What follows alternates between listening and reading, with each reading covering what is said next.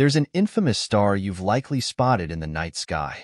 It's called Betelgeuse, located in the Orion constellation, marking Orion's right shoulder. But something unusual has been going on with this star lately. This red supergiant has been dimming frequently over the past few years, which might indicate that it's on the verge of going supernova.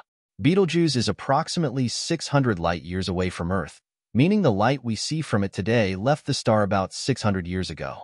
Interestingly, we don't know its exact distance, but it's in that ballpark. If Betelgeuse had already exploded in a supernova within the last 600 years, the light from that explosion would still be traveling towards us. In other words, it's possible that Betelgeuse has already exploded centuries ago, and we could see the explosion at any time, even tomorrow.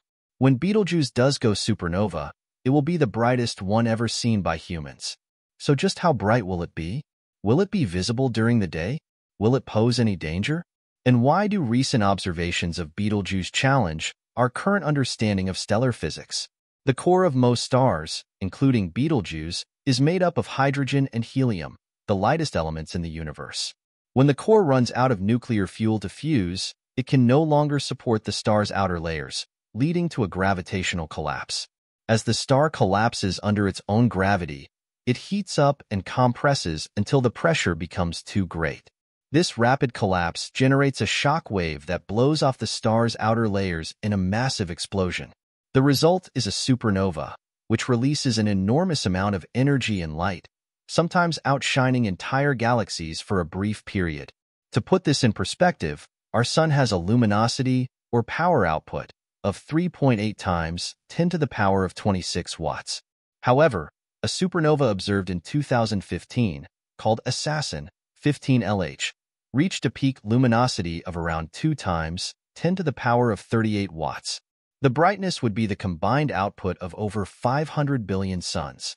But why didn't we see it from Earth, you ask?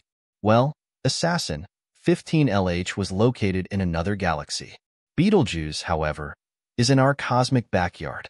This proximity means Betelgeuse's supernova would be incredibly bright, potentially outshining even Sirius, the brightest star in our night sky, and it would likely remain visible for weeks. However, will it pose any danger to Earth?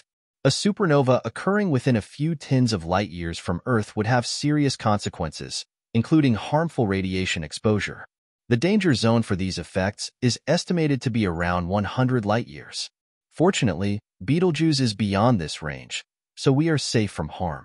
For comparison, if a nearby star like Alpha Centauri, just over 4 light-years away, were to go supernova, it would shine as bright as the moon and expose Earth to dangerous radiation. But Alpha Centauri is not massive enough to become a supernova. While there are other visible red giants that could potentially go supernova, Betelgeuse is currently the most intriguing, and that is why its recent activity has raised concern among scientists. One fascinating aspect of Betelgeuse is its rotation. Recent measurements using the ALMA array of telescopes revealed that Betelgeuse rotates at a surprisingly fast rate for a star of its size, about once every 20 years. This means its surface spins at roughly 18,000 kilometers per hour or 5 kilometers per second, much faster than Earth's rotation. This rapid rotation is unusual for such a massive star and challenges our understanding of stellar physics. But how do you measure the rotation of a cosmic body so far away? We use the Doppler effect. Imagine an ambulance with its siren blaring approaching you. As it gets closer, the sound of the siren seems higher in pitch. This happens because the sound waves are compressed as the ambulance moves towards you.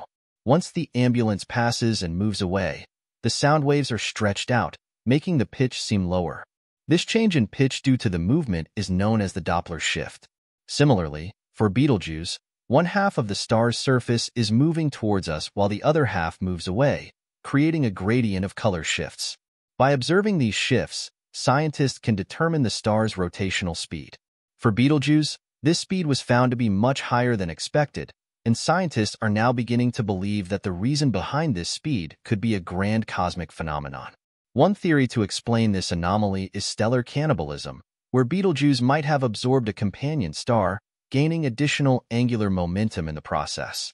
Betelgeuse contains far more nitrogen in its outer atmosphere, which is a sign that its interior has been mixed recently, indicating that something happened to the star to spin it up.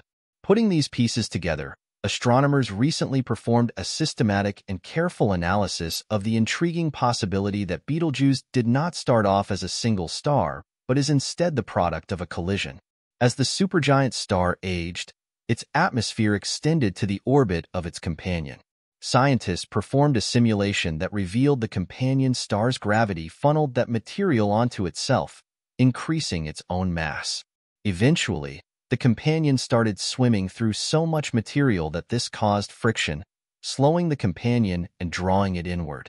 What happened next depended on a variety of factors, including the speed of the companion, the star's relative masses, and how much of the primary star's atmosphere had been extended. The influx of new material from the companion star disrupted the helium core, briefly returning the newly merged star to a hydrogen core fusing stage. Simulations show, however, that this didn't last long, and the newborn Betelgeuse soon became a red supergiant again. Unfortunately, direct evidence for this scenario won't be easily apparent until Betelgeuse explodes into a supernova. Another possibility is that the observed rotational speed of the star is an optical illusion caused by the star's turbulent surface. Recent observations using advanced telescopes have revealed that Betelgeuse's surface is not smooth but rather bubbling with intense activity. These surface bubbles are actually massive convective cells, regions of the star where hot plasma rises and cooler plasma sinks, creating a dynamic, roiling surface. The bubbling or convective activity on Betelgeuse's surface causes variations in temperature and brightness. These variations create shifts in the color of the light emitted from different parts of the star. Essentially, the surface's turbulent motions can cause parts of the star to appear redder or bluer depending on whether they are moving toward or away from us. This color gradient caused by the turbulent convective cells might have misled astronomers into thinking the star is rotating faster than it actually is. By observing these shifts in color and brightness, scientists infer the rotational speed of the star. To better understand whether this bubbling is indeed creating the observed color gradient, or if there are other explanations, astronomers are focusing on obtaining higher resolution images and more detailed data. This will help clarify if the rapid rotation is a true phenomenon or an optical illusion created by Betelgeuse's tumultuous surface. Every time Betelgeuse shows unusual activity, we start speculating about it potentially exploding as a supernova. It would be fascinating if that happened in our lifetimes. Since we're far enough away to be unaffected, it's exciting to think about the sky glowing brightly for weeks. As for the when of it, that's a mystery that keeps us gazing up at the night sky with anticipation. What do you guys have to say? Drop in your comments below, and don't forget to subscribe to because this is your space.